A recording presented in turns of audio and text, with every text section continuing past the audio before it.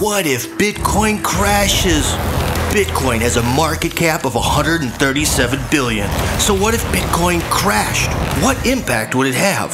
For reference, the 2008 economic crisis resulted in Americans losing $12.8 trillion. At the same time, according to Bloomberg, 40% of all Bitcoins are held by approximately 1,000 people.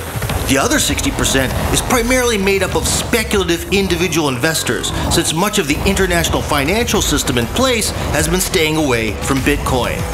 This means that Bitcoin crashing will have a minimal impact on the overall world economy. So, where will it have an impact? While the crash of Bitcoin would not have a hefty impact on the world economy, it would certainly be a wrecking ball for the crypto one. The vast majority of the crypto space relies on Bitcoin to see profits, and even though many projects have their own technologies, most of them are not developed enough or well known enough to survive on their own. This means that much of the remaining crypto economy, approximately another 150 billion, would dwindle until only the strongest companies with real-life utility would survive. This brings us to the question, would this be a bad thing?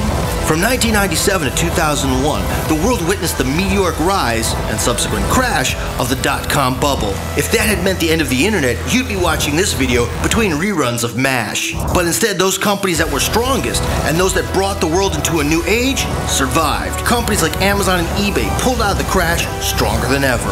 Now, the internet is a thriving marketplace that provides the backbone for many of the world's biggest industries. So in short, if Bitcoin crashes, many individual investors will lose money. There will be blood, sweat, and tears. Twitter would explode. YouTube would cry out in horror. 1,000 Bitcoin whales would have a really bad day. But life would go on. And in the end, would it be a bad thing? No. Speculative investing is catnip for scammers and get-rich-quick schemes. If Bitcoin crashes, the companies that have strong support from their communities and who are on track with what they want to accomplish will bring about a new and more stable era of cryptocurrency. It wouldn't hurt, but in the end, what doesn't kill you only makes you stronger. Cointelegraph. Like, subscribe, and hodl.